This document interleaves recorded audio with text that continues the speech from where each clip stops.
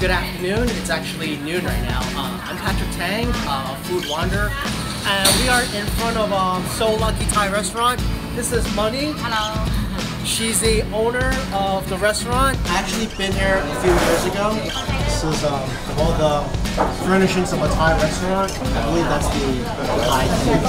All the Thai restaurants I've been to here in New Orleans taste very good. I mean, I love food, and Thai food is one of my favorite cuisines.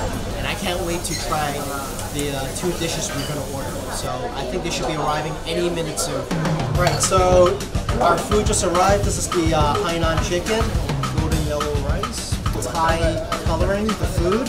Apply the spicy sauce. Okay, let me take out the rice. Oh, the flavor is just good. I'm going to try the chicken. The skin is very juicy. It's quite fatty, it's very good. And the meat is very tender. It's so good. I think I need more sauce, but it's very good.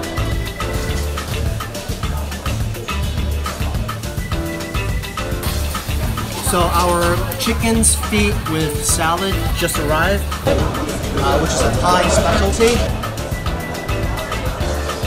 Peppers, onions, lettuce, and parsley, garnished with some carrots, some tomato. Let me use the chopsticks.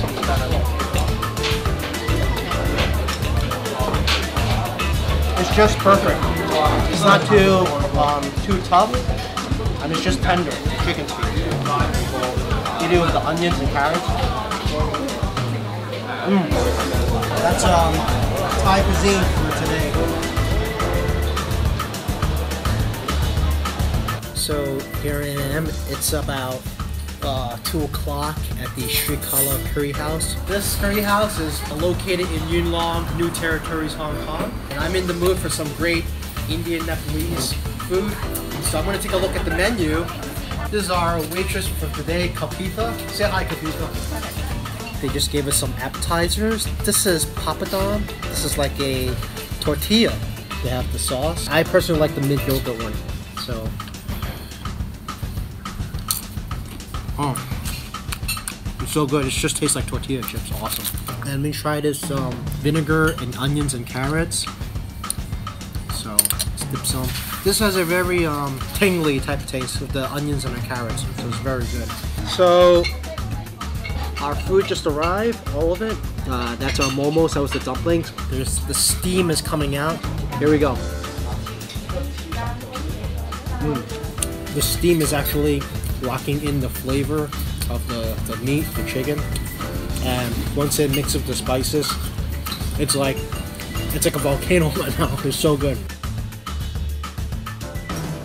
It kind of reminds me of a little bit like Shanghainese xiaolonggao, like the dumplings.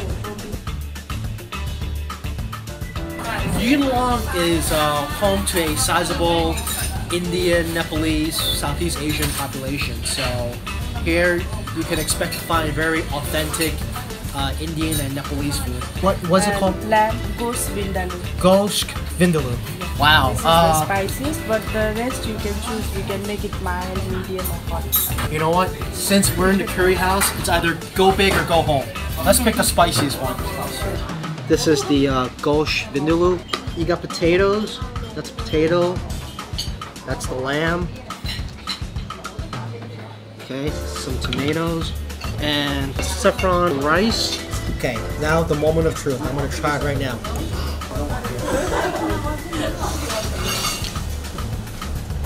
Oh, well, it's delicious. It is spicy. And this is mango lassi. Just give it to try. Thank you so much. Vindaloo is very spicy. This is the mango yogurt. Mango yogurt. Yeah, it's Thank very you. popular. Awesome. This is Patrick, a food wanderer, and I'm eating this delicious Nepalese food. Have a good day.